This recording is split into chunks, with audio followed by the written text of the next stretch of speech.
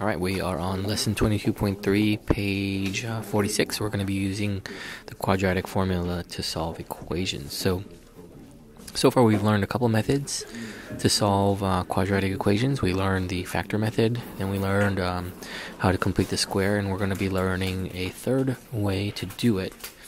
And so this is kind of the Swiss Army knife method, because whenever the other ones don't work, this is the method that will work. That is guaranteed to work.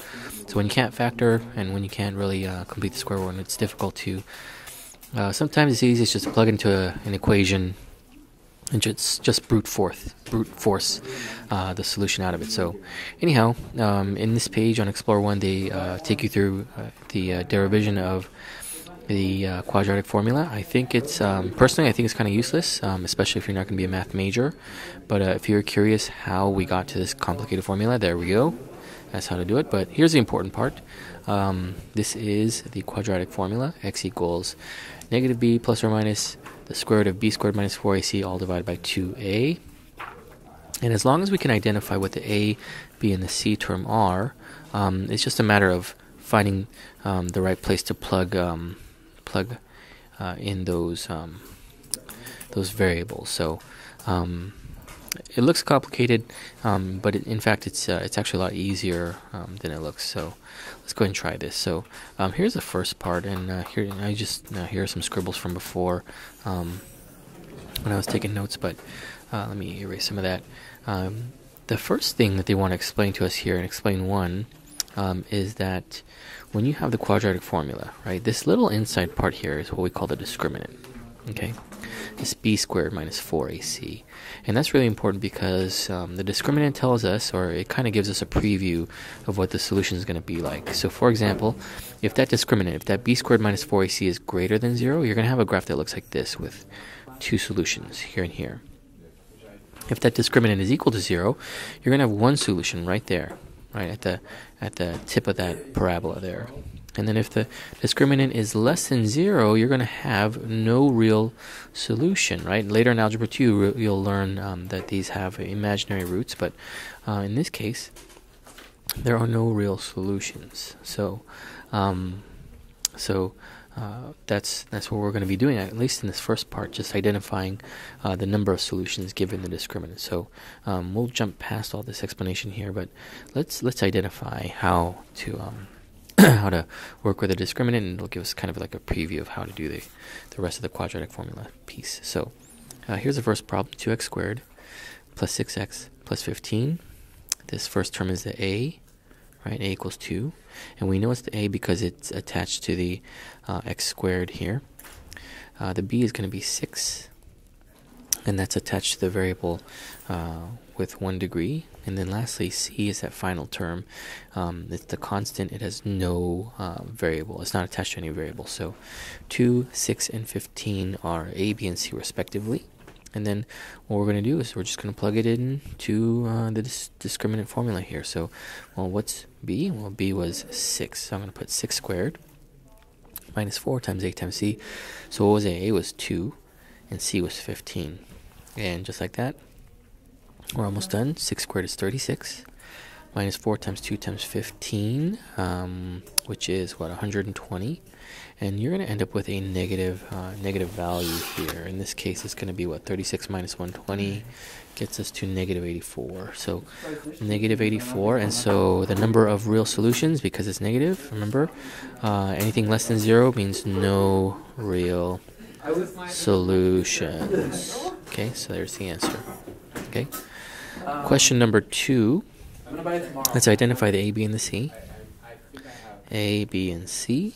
So a is 3, b is negative 5, c is 15. Okay, and so all we're going to do is plug it into our discriminant formula, b squared minus 4ac. So b squared is going to be negative 5 squared minus 4 times 3 times 15. So this is going to be 25 minus, what is this, 12 times 15, minus 180. So this is going to end up being negative again. 25 minus 180 gets us to negative 155. And so, because again it's negative, is less than 0, no real solutions. Okay, there you go. All right. So let's jump into the actual quadratic formula, because we were only working with the discriminant part of this, right? We were only working with this inside part, but now we're going to be able to work with the whole thing, and you'll realize the power of what the quadratic formula is able to do when looking for the solutions. So you can read that explain section on your own. Let's do this part together. First of all, we need to rewrite this, right? This c needs to be on the same side as the rest of them, so we're going to add 4 to both sides, and here's a new form we need. 3x squared plus 13x plus 4 equals 0. And then let's identify the a and the b and the c, right? A is going to equal 3, b is going to equal 13, and c is going to equal 4 in this case, or in this context. So we've identified the a, b, and the c, and then substitute the values given that. So since we know what the a and the b and the c are, let's go and plug those in, right, into this ugly thing. So okay, so x equals negative b, negative 13 in this case, right there, right, that's where b goes, plus or minus the square root of b squared, which is 13 squared, minus 4 times a, which is 3, times c, which is another 4, divided by 2a. Okay, so let's see. Step 1, we're going to simplify the radical. Okay, so let's rewrite all this, plus or minus. So we're going to simplify the radical. So instead we're going to have, what is this? 169 minus 4 times 3 times 4, which is 48, over twice a. Oh, we forgot to put the a. A was, what, 3? So 2 times 3. Okay, and then simplify the square root is the next step. So x equals negative 13 plus or minus, what is that? Square root of 169 minus 48 is what? 121 over 6. So I'm running out of room. Let's move over here.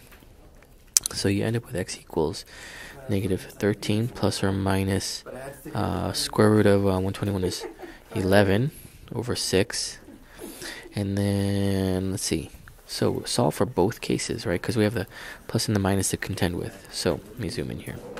Let's go plus over here. X equals negative 13 plus 11 over 6. And then we also have to have a negative version, right? X equals negative 13 minus 11 over 6. So let's do this one first. We're going to get x equals negative 2 over 6, which is also negative 1/3. And in this case, we're going to get x equals negative 24 over 6, which is also x equals negative 4. So our answer should be x equals negative 1/3 and x equals negative 4, right? So those are our two answers. Okay, question number 2. Okay, so rewrite in standard form. So these guys need to be over there with the beginning part. So I'm going to subtract 7x and 15 from both sides. And the equation you should end up with is 2x squared minus 7x minus 15 equals 0. And let's identify the a and the b and the c. A is going to be 2 right there. The b is going to be the negative 7. And then c is going to be negative 15. So those are my a's and b's and c's, right? And then let's plug it into the quadratic formula.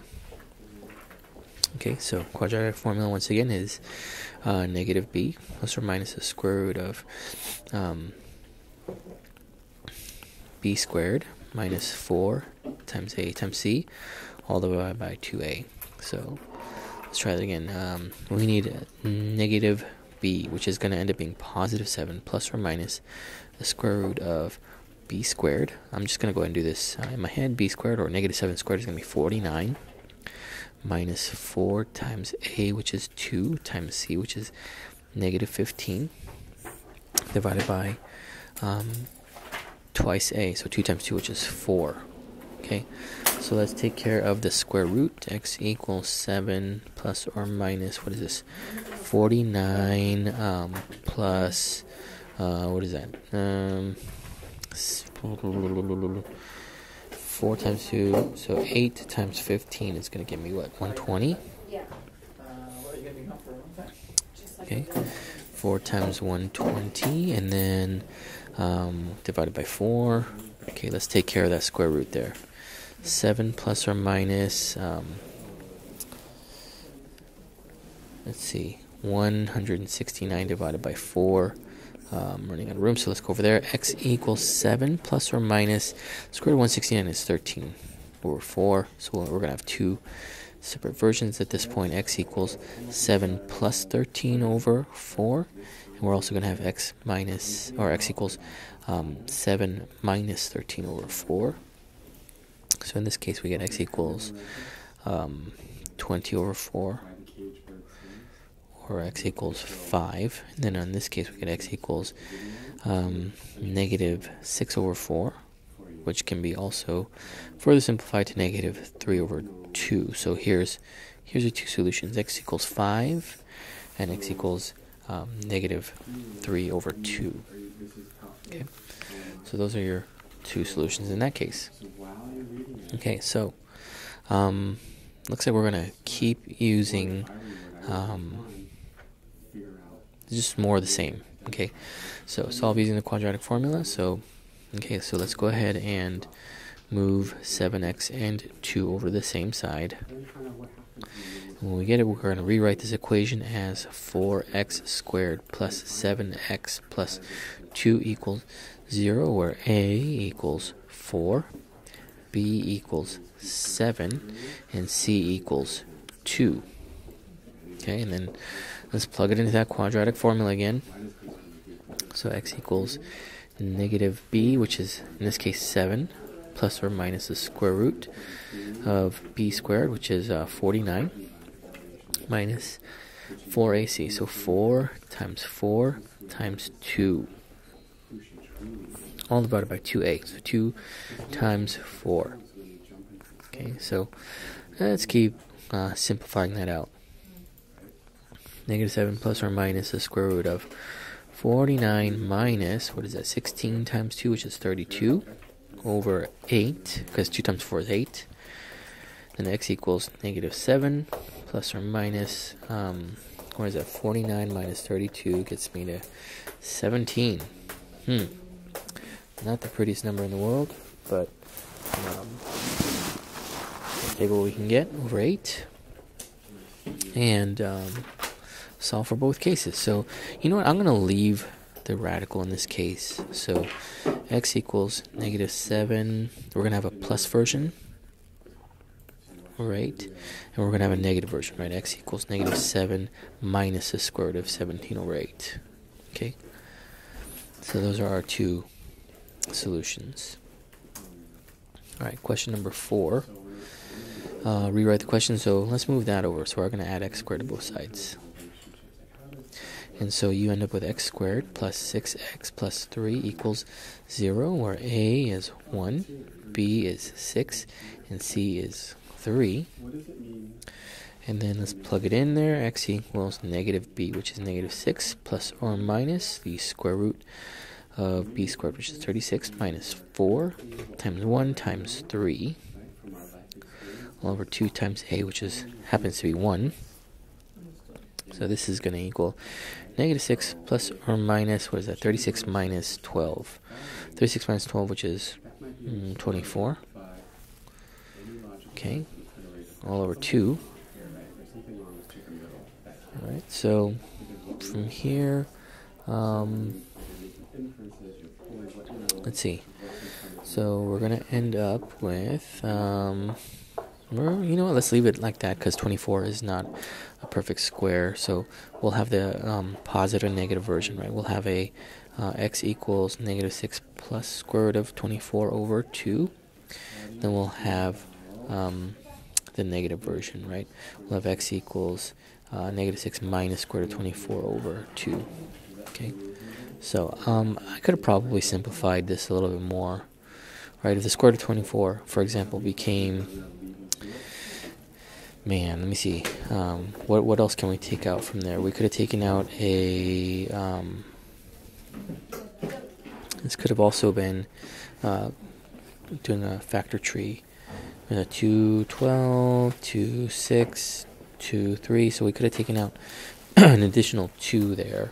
And then it could have been negative 6 plus or minus 2 square roots of 6 divided by 2. Okay, so here's what it could have also been. It could have also been x equals, divide everything by 2. We could have had negative 3 plus square root of 6 over, or not over 2. It'd be over 1 at this point. Can have that, or, oops, and x equals negative 3 minus square root of 6. So that could have been another possible solution, the simplified form of the one on top.